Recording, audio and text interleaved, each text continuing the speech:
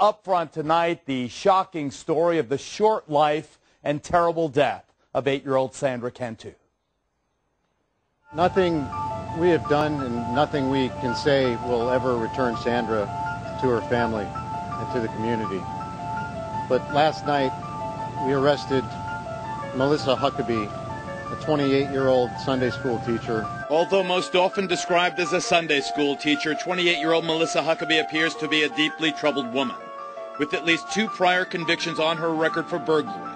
One locally late last year for which she was awaiting sentencing.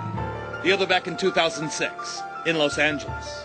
And aside from her own statements, there is considerable evidence against the woman, whose grandfather, Clifford Lane Lawless, is pastor at the local church, which has been searched several times and is now described as a crime scene.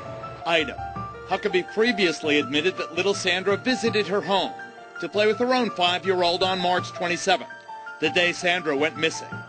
Sandra was turned away by Huckabee, she says, because her child had chores to do, and that this haunting video of the innocent victim skipping to her death shows Sandra on her way back to Huckabee's home. I can't stop thinking about how she could have died, or what they could have done to her, or how she felt. And it's just so wrong. Item: the suitcase in which the poor 8-year-old was discovered, submerged in a filthy dairy lagoon 2 miles away, belongs to Huckabee, who claimed it was stolen at the same day and time Sandra went missing. That was my suitcase. It was stolen out in front of my house. Called the police department, and they told me in order to make a report, it was over $200. But local cops say no police report was ever filed, and that the story of the suitcase being stolen is a lie. We have no police report that a suitcase was stolen. Late Friday, after the suitcase was found in Sandra's watery grave, Huckabee claimed to have suddenly remembered that she had found a note in her driveway that had the words water, suitcase, and Whitehall. The reporter from the local Tracy newspaper claims that Huckabee made no mention of a note in their interview 4 days before.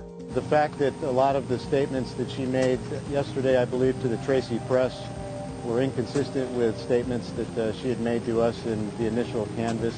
There are no other suspects in this case. I couldn't begin to even theorize what her motive is. Melissa Huckabee was arrested for the murder of 8-year-old Sandra Cantu late Friday, about 5 hours after she drove herself to the local police station to be interviewed for a second time. So despicable to kill this little girl. I mean, that's crazy. It's insane. It's ridiculous. Absurd and it's gross, grotesque. To be living amongst a killer is just hard.